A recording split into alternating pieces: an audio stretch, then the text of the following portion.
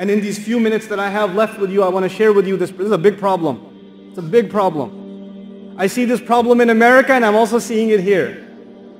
I was realistic before I came here. We're a global world now. The problem of Muslim youth in America are the same as the problems of Muslim youth in Qatar, or in Dubai, or in Saudi, or in Pakistan, or in Egypt. The youth have the same problems.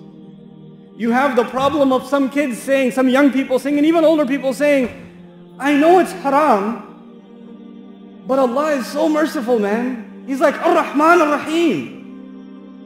I know it's haram, but come on, Allah is He's not gonna punish me for that. He's gonna take it easy on me. I want to help you understand this problem. Because Allah described His love and His mercy with such an extreme way, some people might try to take advantage of it. Some people might say, it's just a little bit of drugs. It's not that much. I just do it like twice a week. And I don't do it on Friday. And I stop all of Ramadan, I stop. I don't drink a single, bottle of liquor in Ramadan. But other than that, sometimes, it's okay. Ar-Rahman Ar-Rahim. I'll make Umrah this year, it'll be fine. They figure out they can just eat haram things, look at haram things, do haram things, and it's okay, Allah will take care of it. Allah will forgive. I want to give you an example to help you understand this. One of my earliest jobs was I used to teach at a school.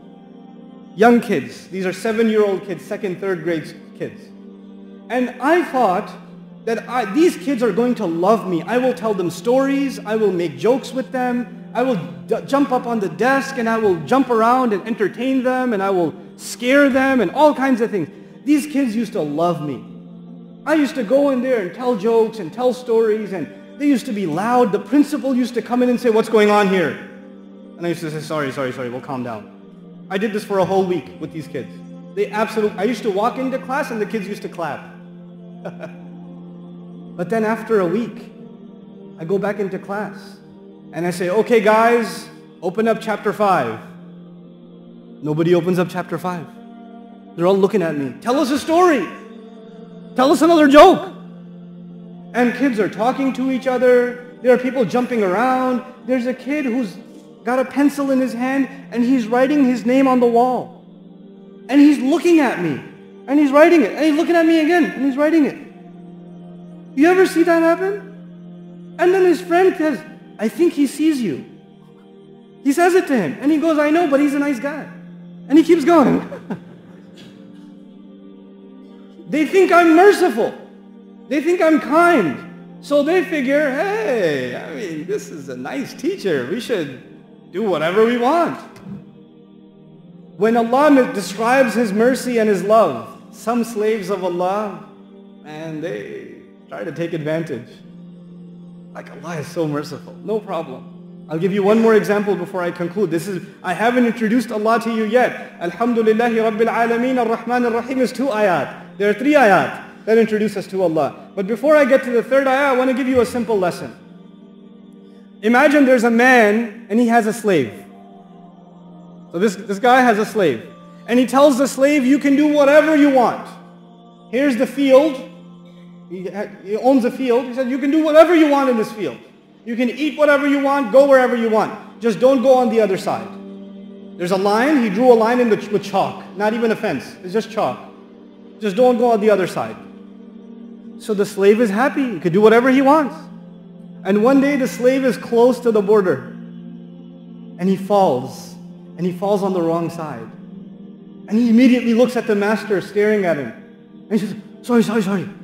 It was a mistake. And the master doesn't say anything. No problem. He doesn't say anything. So he gets up, he dusts himself off. He's okay. Next day he pretends to fall. And I says, sorry. The master doesn't even get up, doesn't even look angry. He says, this is pretty good. I mean, he told me not to go on the other side, but I've gone twice and I didn't get in trouble. This must mean it's okay. Some Muslim says, I had some haram substances and no lightning struck from the sky. Allah did not send like an axe wielding from the sky, chopping my tongue off when I lied. It should be okay. Allah is okay with it. You try to earn some money the wrong way, you look up at the sky, oh, nothing happened, I'm okay. I can do some more. So this slave starts going on the other side over and over and over again. And a whole year goes by. Now he spends most of his time on the other side. So the master calls him. After 1 year, he calls him. And he says, so how's it going? Pretty good, pretty good. You're pretty kind. Love it.